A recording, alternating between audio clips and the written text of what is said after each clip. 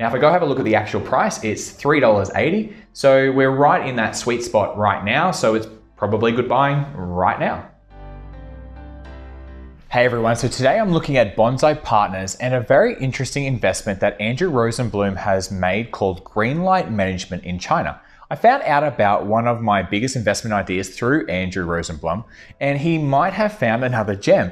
I'll take a higher level look over Bonsai Partners and Greentown Management today, and we will see if it is worth going deeper into the research. Look, just follow along to learn how to do this yourself, and we will have a target buy price by the end of the video. Look, it's part art and part science anyway, and the more practice we do, the better we're going to get.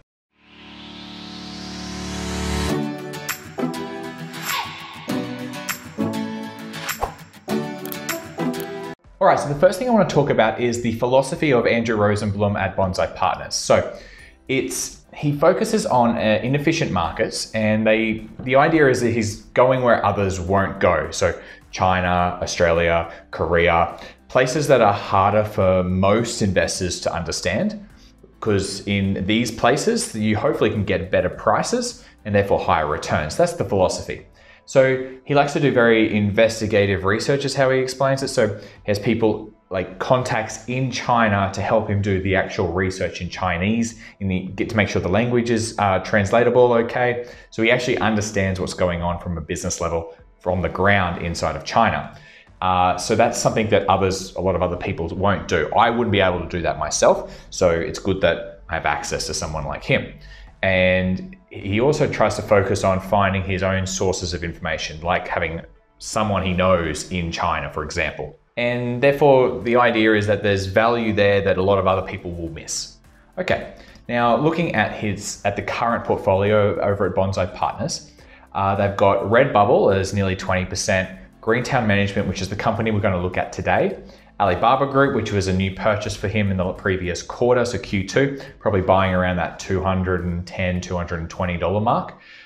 Then Micron Technology, which is a lot of super investors have this one in their portfolios. Travel Ski Technologies. Now, this is a small cap Chinese, I think it's an airline or the airport software system inside of China. It's something like that. It's pretty obscure. LKQ, I have no idea. Pushpay, I have no idea. It's got something to do with, I think it might be like tech for religious places like churches and things like that. Don't hold me on that, I'm not quite sure. Taiwan Semiconductor, that's the semiconductor plant company in Taiwan, of course. And Illumina, I think that's a biotech company. Look, there's some companies all over the place here. Some of these I really don't understand. Redbubble, I understand in detail. Now, this is where I got my idea for Redbubble was from Bonsai Partners, and it made me do some more research, and I saw Redbubble as a great opportunity. I've invested myself. Alibaba, I found from other super investors like Manish Babrai. I've actually been following Alibaba for years personally anyway. I used to run a business that needed Alibaba. So I've known about Alibaba for years, but Greentown Management being quite a high conviction now, making up 15% of the portfolio, that's very interesting to me, and that's why I want to dive deeper into that today. So let's talk about Greentown Management. It's on the Hong Kong Stock Exchange.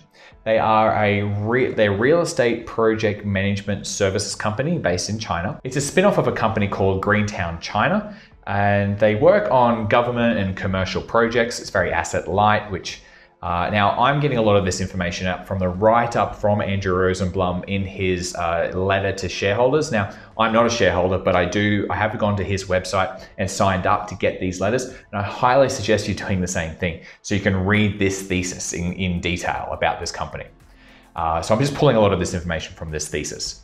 They reportedly have leading market share. It's reportedly a very strong brand. And it's about a $1 billion. It's just under $1 billion US market cap. So that's a smallish cap company. Probably for China, it's a small cap company. So let's do my 9-point checklist, and then I'll give you my opinion at the end. Now, the first thing I want to look at is revenue growth. And for the last few years, as you can see, it's actually doubled in the last 3-4 years. So yes, revenue growth is there. So that's great. The next thing I'm going to look for are the gross margins, and they've been solid at around about the 50% mark. So that's great. It's above the 40% that I like to see. Happy with gross margins being there. So next is return on invested capital. And I'm going to look at the return on capital, return on equity, return on common equity metrics here inside of TIKR Terminal. And they've all been really solid here. So they're all double digit, mostly above 20% for most of the time for the last 3 or 4 years. Fantastic metrics there. So I'm happy to give that a tick and move on. Now, if I have a quick look at their debt metrics, now their total cash they're sitting on at the moment is 2.29 billion Chinese yuan and only 18 million in the debt side. So they have way more cash than they have debt. That's fantastic. They've even got the current ratio here at 1.64. That's above my 1.5 that I like to see. Yeah, that's fantastic. We can give that a big tick for debt. No issues there whatsoever. They've got a lot of cash actually there. So definitely in a net cash position. It's a strong position to be in. The next thing I want to look at is the free cash flow. Now, this has been a little bit tricky for me to find because here in TIKR Terminal, we've got the numbers are fluctuating all over the place, and they have this line item called change in net working capital. Now, my understanding is we need to subtract this change in net working capital. So really what I'm going to do is I'm going to get this cash from operations number minus the capital expenditure line, and then I'm just going to average it out. And it comes to about 460, 500 as the number. And look, it has grown from, I'm really just looking for the growth here as well. So it's gone from 375 minus that 100 in change in net working capital. So 250 to 450 kind of range. I'm happy to call that growth in free cash flow.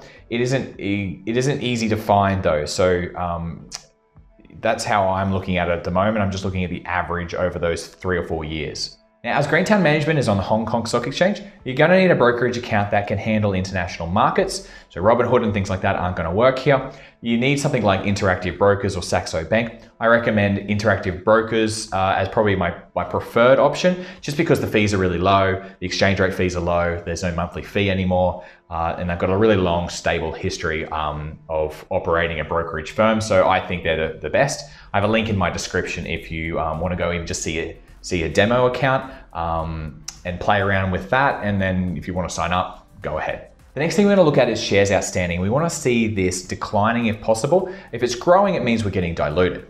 So if I have a look back at 2019, the shares outstanding on that filing date was 1,910, and currently it's about 1,900 and I think it's 60. So it has gone up. It's gone up by about 1% per year. So that is actually the first cross that we're gonna put here on the tracker. So the next thing I'm gonna look for is insider ownership. Now, the CEO, John Lee, owns 0.65% of the company. It's 46 million Chinese yuan. And he's also, if we look at the recent insider transactions, it's all him buying nearly every quarter. Yeah, every quarter he's been buying more shares. So that's a big tick of approval. You're only buying for one particular reason. That is because you think it's a great investment. You can sell for lots of different reasons. Maybe he wants to buy a private jet or get private schooling for his kids, or I don't know. You can sell shares for lots of different reasons, but you only buy shares because it's a good investment. So strong insider buying is actually really cool to see. So I'm happy to give this a tick. Oh, and another cool thing I found was that I've gone into the annual report here and I'm looking at the compensation, well, the salaries of all the directors, and it comes to about 39 million RMB for 2020. Now, that's the salaries of all of the directors. So not just the CEO. Now, the CEO has $46 million worth, 46 million Chinese RMB in stock. So he's probably only getting, I don't know, maybe 5 or 10 million RMB as a salary, but he has 46 million as his shares, so as his stake in the company. So his incentives are definitely aligned with the shareholders, and that's really important, and that's what I wanted to see. Now for super investors, well, Andrew Rosenblum is the only person that I know of invested in this company. Now I wouldn't call him a super investor because he doesn't have the decades of experience like Charlie Munger and Mohnish Pabrai and Warren Buffett and those guys, but he's done a lot of research into this company and he's already filtered it out. So it helps me not be an idiot and me making silly mistakes when somebody who is definitely smarter than me, definitely done a lot more work than me, has already invested heavily into the company. So I'm happy to give that a tick of approval. He runs a fund that has millions and millions of dollars, a lot more money than I'm running. So I'm happy to give this a tick. Even though it's not like one of my higher profile names, it's still a tick in my eyes. Okay, last but definitely not least, we turn to price. Now, price is obviously the most important thing. We don't want to overpay for anything. Just because a great company might be available to us doesn't mean we pay, 20 times too much for it. We just try to find its value and then hopefully pay under that value. So to do that, what I do is I use my intrinsic value calculator. It's free, it's in the description if you want to copy yourself. Now I've already gone ahead and filled in all the information for us. So I'm not going back and forwards trying to find it all, and I've just filled it in already. Now I'm using 20% and 15% as the growth rates over the next 10 years. So we'll fight for the first 5 years, 20%, the next 5 years, 15%. Now the company's been growing at around about 30%, and that's what it did for 2020 as well. So I'm pulling that quite dramatically back. Just because I want to be a bit conservative here as well. And I'm also factoring in that shares are increasing by about 1% per annum as well. I just wanted to factor that in a little bit somewhere. So I'm just being pretty conservative here on the growth rates in my opinion. Now the discount rate that I'm going to use is 30%. Now a lot of people will use 10 or 15%. I want 30% because I'm trying to get somewhere in the 20% range. And if I aim for 30, well, hopefully, even if I'm wrong, I'm hopefully going to be somewhere in the 20s. That's what I'm trying to get for my return on investment, and that's what makes a good price for me. Please play around with this yourself, do whatever it makes you feel comfortable. This is what I like to do. The multiple I could sell it for, well, I'm going to use it as 15, but at these growth rates, it's probably closer to a 20.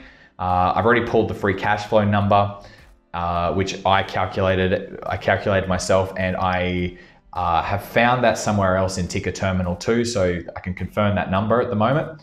Shares outstanding, I pulled that from TIKR Terminal as well. The total cash and the total debt I got from Yahoo Finance. So it tells me that the buy price is about $3.50. This is in Hong Kong dollars, by the way. All these numbers are in Hong Kong dollars. Now, if I change that multiple to 20, well, it tells me that I want to buy it at probably about 380 odd. So somewhere between 350 and $4 Hong Kong dollars is probably a pretty good range. Anything lower than that obviously is better, but that's a buy range for me at the moment. Now, if I go have a look at the actual price, it's $3.80. So we're right in that sweet spot right now. So it's probably good buying right now. Okay, so my overall opinion is this. The company's been growing at about 30%. The ROIC in 2020 was actually about 30% as well. But I've pulled those numbers back to about 20% to be conservative for the next 5 years and then slower again. So I feel like I am being conservative here with my price target. It has a large net cash position, so it means that it's in a really healthy balance sheet position, which is great. The CEO has been buying aggressively, which I love to see, and just an attractive valuation. But do we trust the numbers coming out of China? There's definitely a big question mark on that one. The shares outstanding is something to monitor, but look, at 1% per year, it's not a big deal at the moment. I will be keeping an eye on that one. The things I still need to learn about this company is I need to understand the runway for growth for the future. And I also want to know, like, what's its competitive advantage? So what's stopping other competitors coming in and just eating away at their profits? And I really need to know what I think of the management team and do they have integrity? I don't really know much about them at the moment. So I need to read a few annual reports is what I'm going to do. Now, if you did get something out of this video, well, please hit that like button for me. It does help my channel grow. And if you have something to say about Greentown Management, maybe you've done some research on it, or you've got a thread post somewhere that you know about, please share it with me in the comments. I'd love to do some more research into this company. It's definitely something I want to dive deeper into. A big thank you for staying all the way to the end, and I will see you in the next video.